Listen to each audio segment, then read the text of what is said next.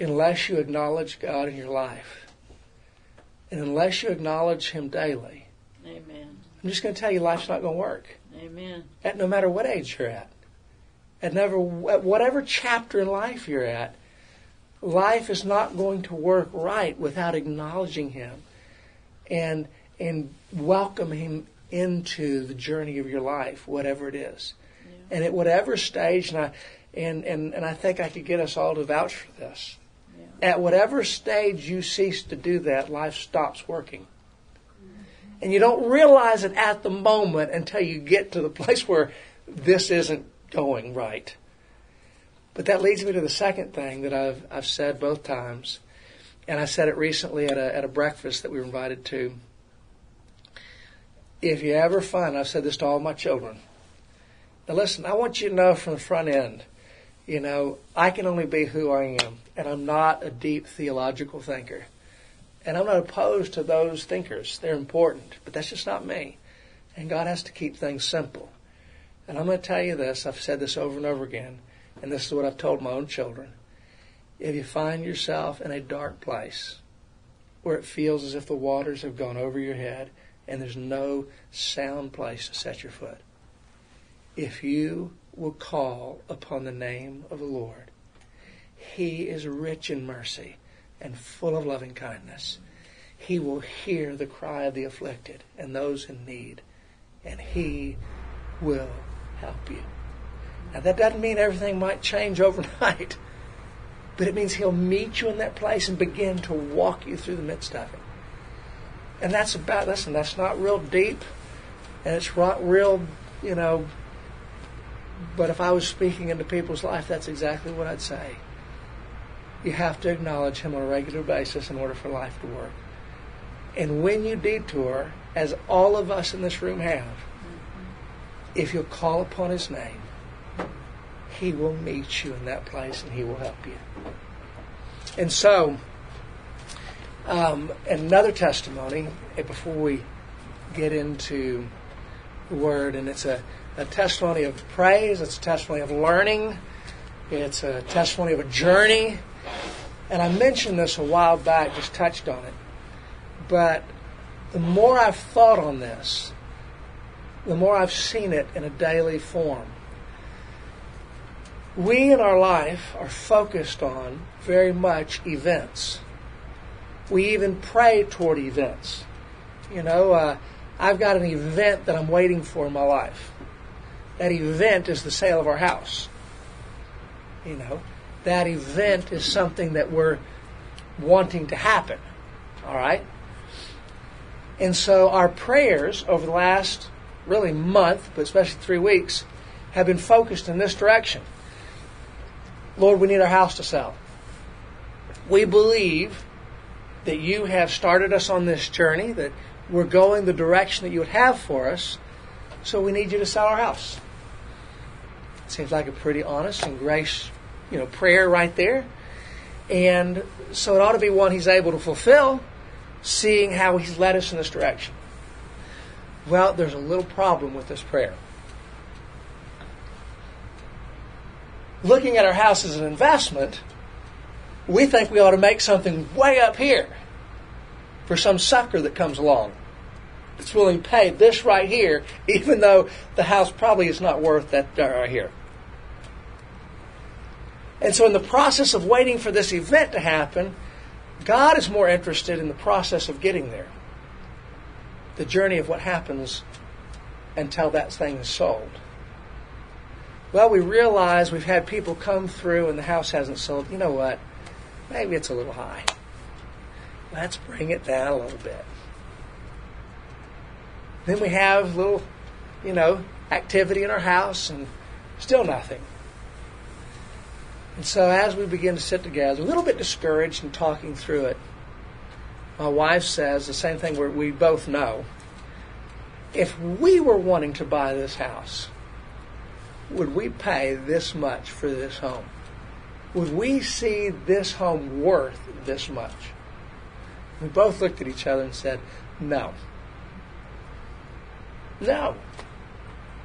And so in the process of getting to this event, what God did was shine a light upon our heart. You know what He showed us?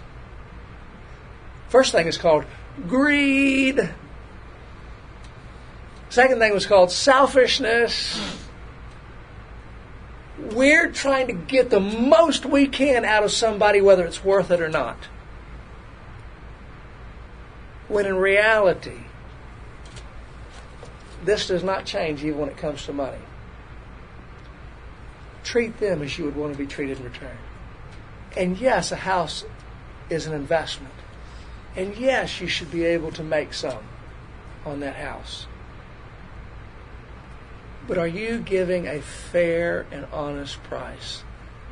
Are you asking for that in regard to someone else coming in and buying that? And we had to stop in the midst of the process and say, Lord, no. No. We're really not.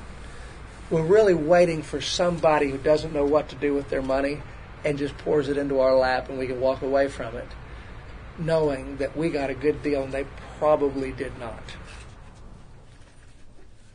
God's focused on the process.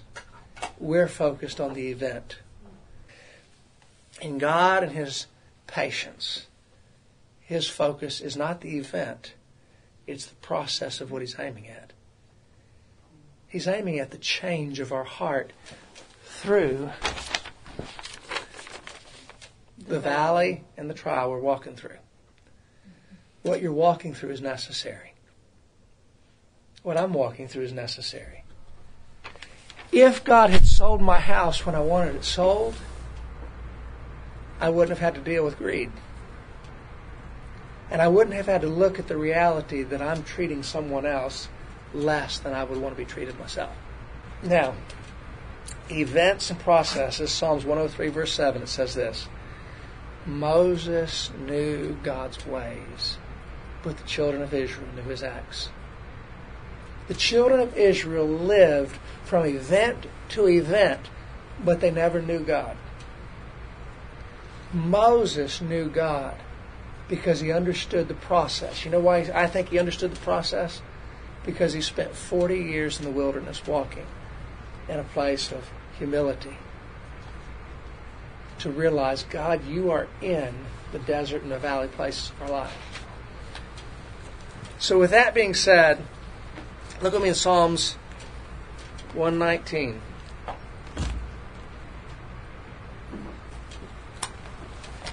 I'm going to touch on this passage and then I'm going to finish up with something. Of course, I can't share very well anything that I'm not walking through personally. And so guess what the end of this study is about? It's going to be about change. I mean, we're going through change in our lives, so that's where my mind has been. But in 1 Corinthians chapter 9. Oh, I thought you said I did. 119. I did. 1 Corinthians chapter 9. In verse 24. Do you not know? Now listen, the way he says that, he says, listen, you know this. But I'm going to affirm this to you. I'm going to speak something into your life through this thing that you know. Do you not know that those who run in a race all run, but only one receives the prize? Verse 24. Verse 24. Proverbs 9, verse 24. So, he says only one receives the prize. All right? It's obvious. Listen, if you go to a race, not everybody gets a trophy. Not in the real races. You have to finish and you have to cross first. And so people discipline themselves. And they go through training. We just had, like I said, Carla's grandchildren played the piano. And they really were amazingly beautiful at it. I mean, all three of them just did things all over the piano and it was beautiful. It was like almost a washing just to listen to it. But I can just tell you right now, when it comes to practice, they didn't want to practice every day the time it took to get to where they were. It took discipline. It took somebody making them in order to get there.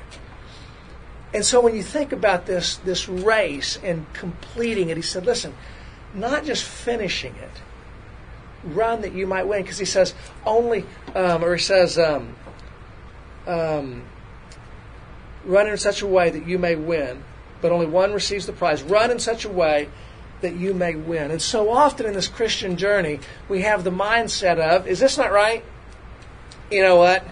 Everybody gets across the line. I mean, the truth is we all win.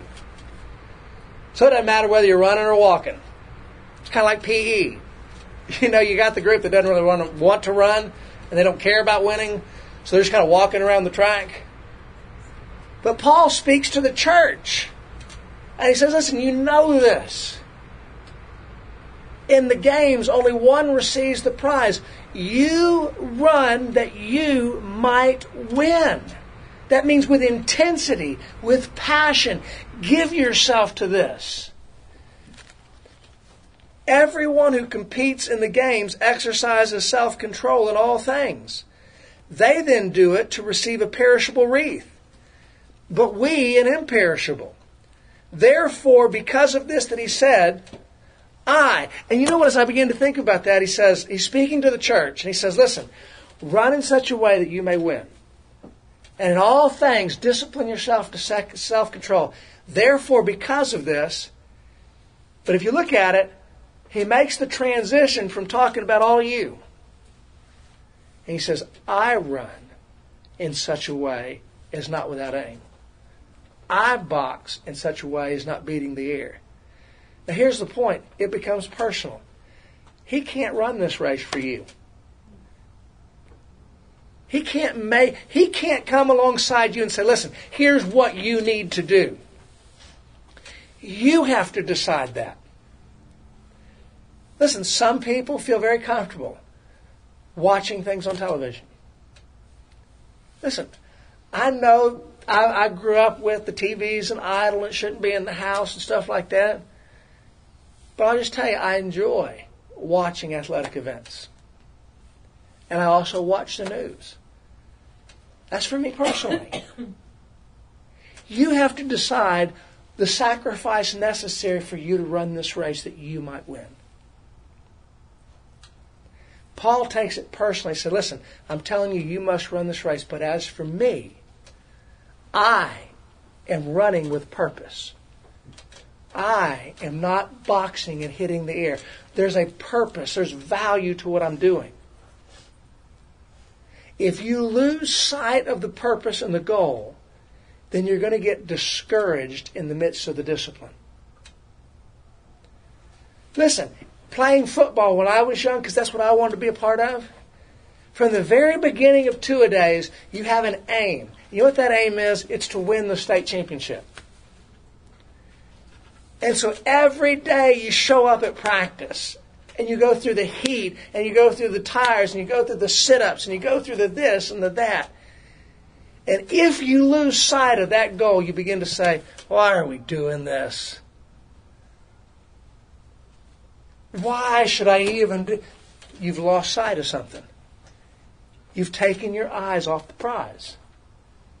What you're going through is necessary because God is disciplining you. Those little girls, because they don't know any better, I can just tell you, looking at their mama, she's had to be the bad guy. And she's had to say, you are going to practice. Because in their youth, left to themselves, they don't see the value in practicing. But now, as they're sitting in front of people, they're beginning to practice their trade that they've been disciplined for, and what they're doing is washing over everybody else, and they're getting to be a part of it, and they feel the acceptance in being a part of it. In the same way, God looks at us and says, listen, you don't realize where you're headed. And what you're walking through is necessary. But I discipline my body and make it my slave, so that after I have preached to others, I myself might be disqualified. So Paul stops for a moment and says, listen, I want you to know, I bring discipline into my own life. And I bring this flesh under submission, lest I be disqualified from this race. I was talking to somebody recently, and they said, why are the gifts of the Spirit, why would it say Self-control is one of them. And right here, you would think it would say God control. Isn't that right? But listen, there are certain things in your life that there are liberties in Scripture to do. But I'm going to tell you this, if you don't practice self-control, they will destroy you. Now look with me in Joshua chapter 3.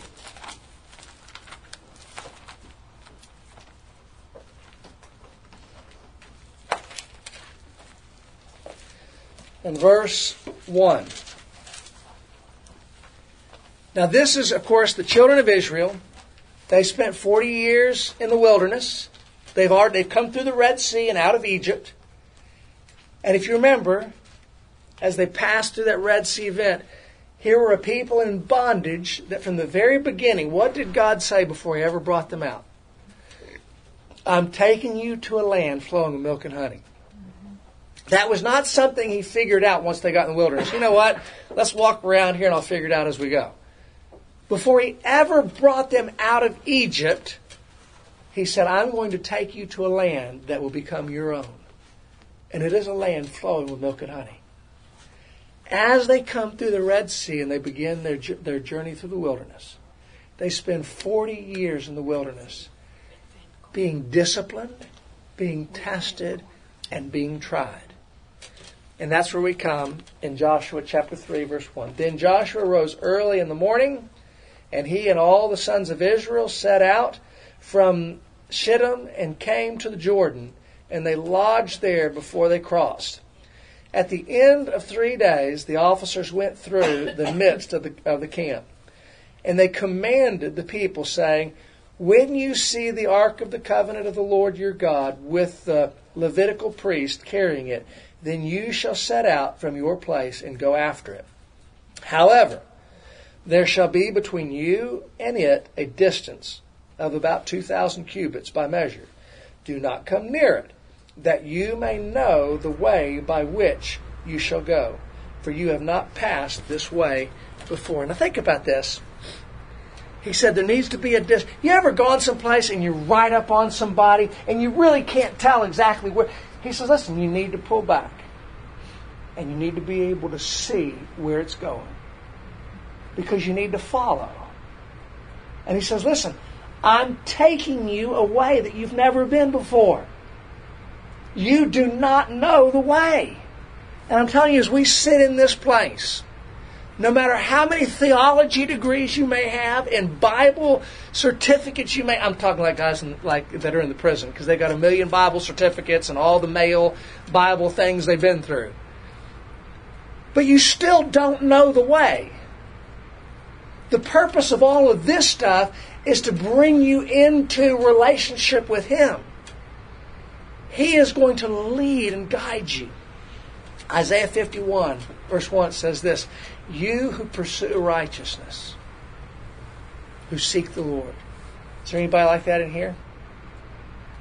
He tells you, he's talking to the children, he says, look to the rock from which you've been hewn, and to the quarry from which you've been dug.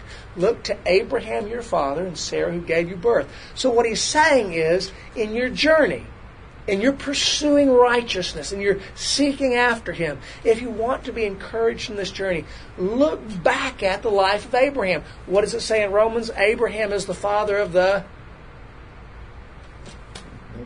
faith. Right? The father of the faith. All right, so he's telling you this. Look at... Sorry about that. He's telling you to look back and see how that faith is walked out. All right? Here, in Hebrews 11:8, it says this. It says, Abraham, when he was called, obeyed. Has God called you? Have you sensed the call? Listen, I'm talking about, listen, it can be called to ministry or called to this, but called to a relationship with Him, called to pursue Him, called to know Him. Abraham began his journey by simply stepping forward and obeying that which God put on his heart. And then he began this journey of one step in front of the other. But it says this, he went out to receive an inheritance, and he went out not knowing where he was going. Now think about that for a moment. Listen, think about the conversations he and Sarah had. All right, honey, let's get everybody together. Let's pack all this stuff up. Where are we going? You know what? We're heading toward an inheritance. All right, you know where it is? Not exactly. Do you know where we're going? No. Now listen, we read these things, but we look at them and we totally overlook the conversations that must have been had, the struggle that must have been faced there. I don't know where I'm going. All I know is that God has called us. All I know is that He's taking us somewhere. And all I can do is put one foot of obedience in front of the other. And then I have to trust Him. And it says as they began this journey, they walked forward as aliens. Strangers. And it says this, it says they lived in tents in the land of promise.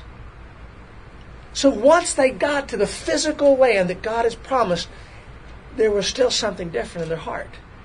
It said they were looking for a kingdom not made with hands, eternal in the heavens, whose architect and builder is God. So even when they got to the physical land of promise, they knew there was something more. Now, as I began to consider this in my own life, all through my journey, people have told me, Andy, at some time you're going to settle down. Once you get married, you're going to settle down. Well, listen, when I got married, that's when I started traveling all through the Southeast.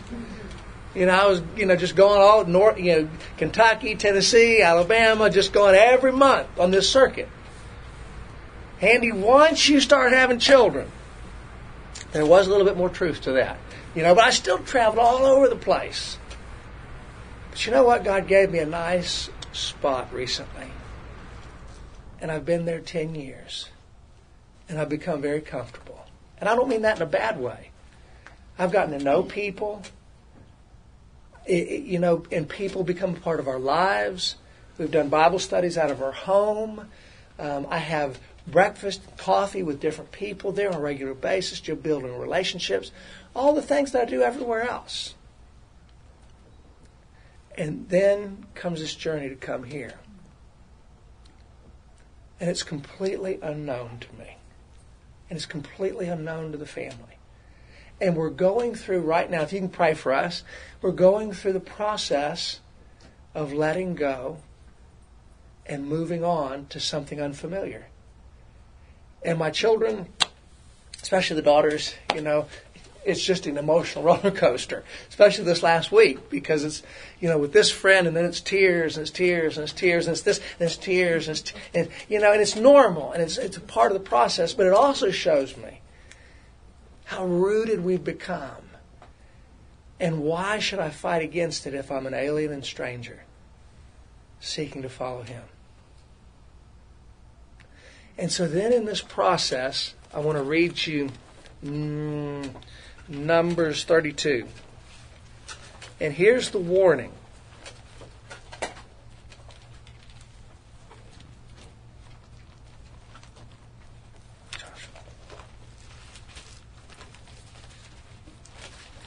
Now, in this part, here's what's happened, and then we'll read the verse. The children of Israel had come to the Jordan River, and there were 2.5 tribes.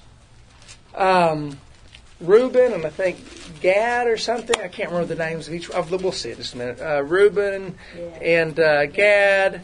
I think there was another half tribe, but they had come up to Moses and to Joshua, and they'd said, "Listen, on this side of the Jordan is a wonderful place to raise cattle. And guess what we have? We have cattle. This is perfect for us." And they had come to a place where they got settled on this side of the Jordan River. Now let me ask you a question before we move on, because I know we've got some Bible scholars here. When God spoke to them in Egypt, and He said, "I'm taking you out to a land flowing with milk and honey."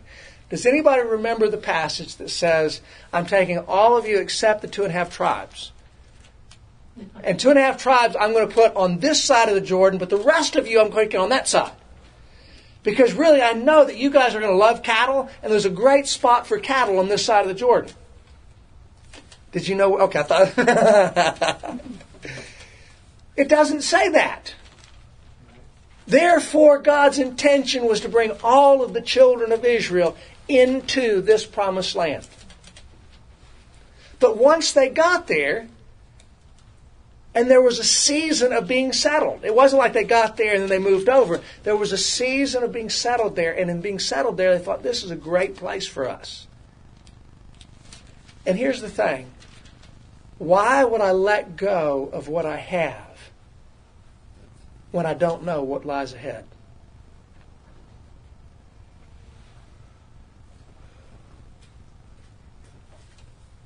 Why would I let go of what I have when I don't know what lies ahead? Now listen, how many times have we settled for something that isn't God's best? Now let me tell you something, just like the GPS that I use all the time. That GPS tells me how to get to where I'm going. Now here's something in my mind. I just like to see it, but I already know where I'm going. I've already got a pretty good idea how to get from here to Tyler. But that GPS has something up in the heavens called a satellite system. I don't know how it works. I might even be wrong about that. Somehow something tells that GPS there's an accident or there's construction in front of me. So really what you need to do is take a right over here. That doesn't make any sense to me. And the closer I get to this alternative route, that lady just keeps talking to me. You got 1 more mile. You got about 1,000 feet. And so I just turn her voice off. I just hit mute. I don't have to listen to it. And then guess what happens? She was right, and I get stuck. But here's something else. If I will just stop at that point and listen, she'll start saying redirecting. Redirecting. And even in the midst of our choices where we have missed it, God will meet us in that place and get us where we need to be. He will redirect. And as I look at these children of Israel, God allowed them to have that piece of land, even though I truly believe it was not God's intention to give that to them. And you know what they constantly had to deal with from that point on? The insecurity of their own heart.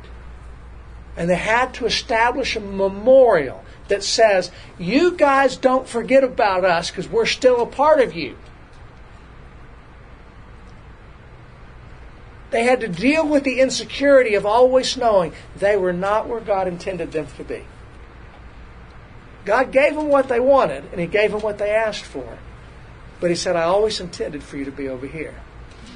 And then He says in verse 23, but if you will not do so, behold, you have sinned against the Lord, and be sure of this, your sin will find you out. Your sin will find you out. He says, listen, all right, I will give you this land, but you at least have to go over there and help them. And if you don't, know this, that in the end, it's going to find you out. You're going to realize that you are not doing what you should be doing. And there's a lot of things that their families never got to experience because they were too afraid to trust in going a way they never went before. Do you realize that their children never got to see the fall of Jericho? They only got to hear about it. Do you realize that their children never got to see the giants falling in the promised land and the victories that were gained? You know why? Because they were on the other side of the Jordan, living in the walled cities, watching cattle graze upon the land. Because they were unwilling to let go of what they had for fear that there might not be anything else ahead of you. This journey is a walk of faith. It says we walk not by sight, but by faith. Faith requires you to have confidence in that which you cannot see.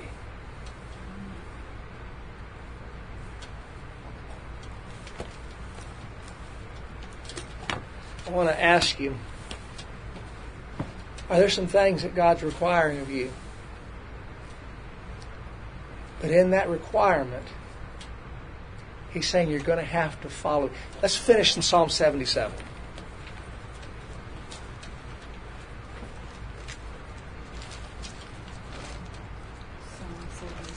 Psalm 77.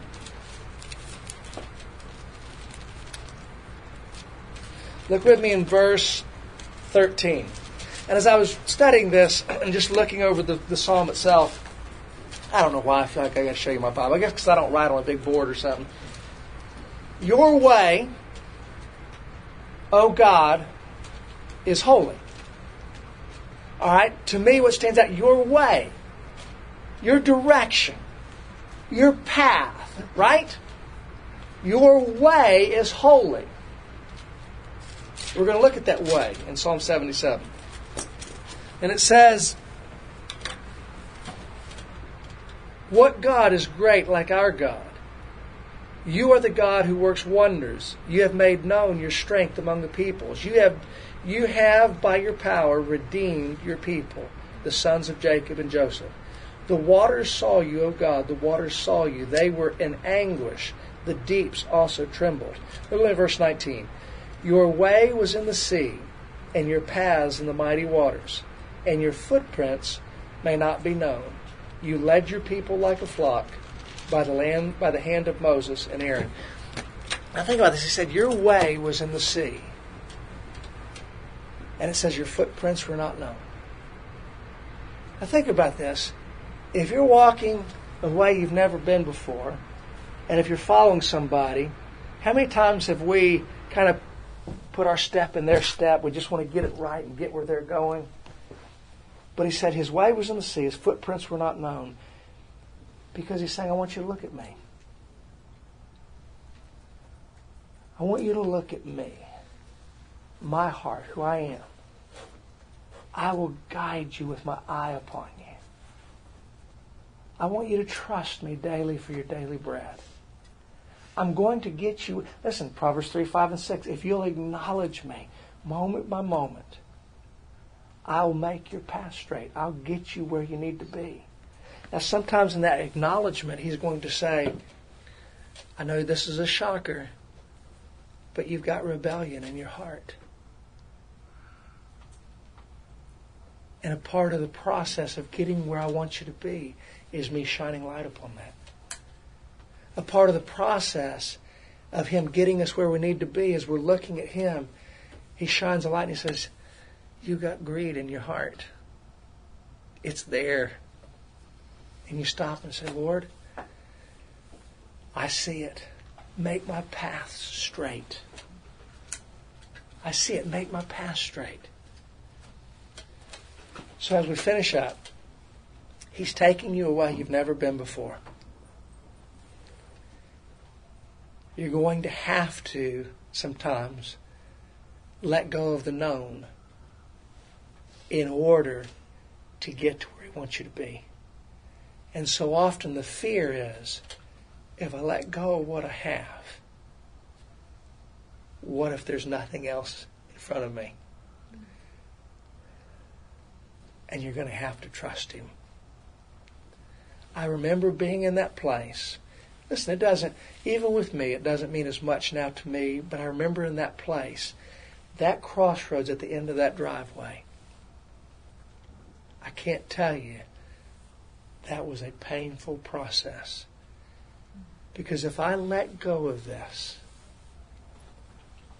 I might spend the rest of my life being single. And I had to come to a place of being okay with that. I had no idea what God had ahead of me. What are the things in our life? Listen, I'm going to tell you right now, if I had $1 million sitting in my lap, I'd be very tempted to say, you know what? Let's just close up shop here in Katy. Let's go back to what we know. Let's go back to what we know. We can afford it. We can do this and do this. I'd rather just stay right there. And why? Because I really don't know what's here. I don't know where this part of the journey's headed. I'm telling you this, if I was to stay there when God's leading me here, I can promise you this, my sin would find me out. Because the insecurity and the dryness and the staleness would begin to settle in. This journey is a continuation. It's a moving forward. It doesn't necessarily have to be something physical. One of the things that we didn't get to, it says in Corinthians, listen, guys, you ought to be teachers and not babies. You haven't moved on. You haven't moved on. You've become comfortable where you're at. And he said, I want you to become mature. I want you to grow. Where are the places? Listen, there was a place in my life of praise and worship where I used to be in a place where you kind of had 3 songs, and then you sat down, and then at the end you had a song. And I look back at how funny it was, but the struggle of going to other places. And I remember the first time I saw people do this.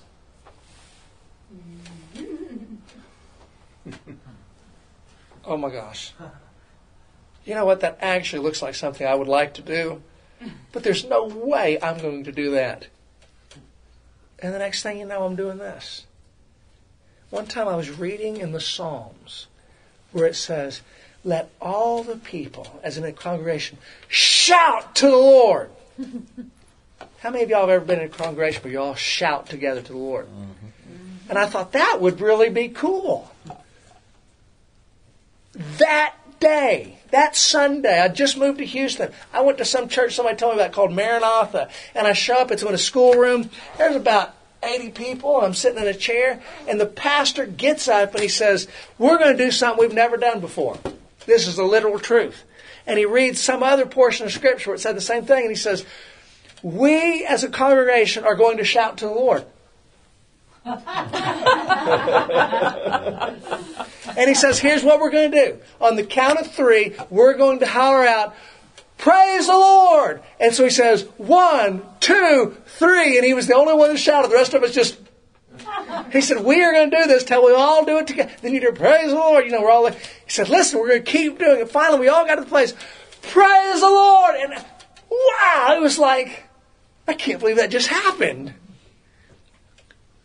Listen, it's an adventure. It's a journey where God's trying to take us farther than where we're at. And there's moments of being settled in a place, and then the cloud begins to move again. And if you stay where you're at, it all becomes stale. You have to keep moving forward.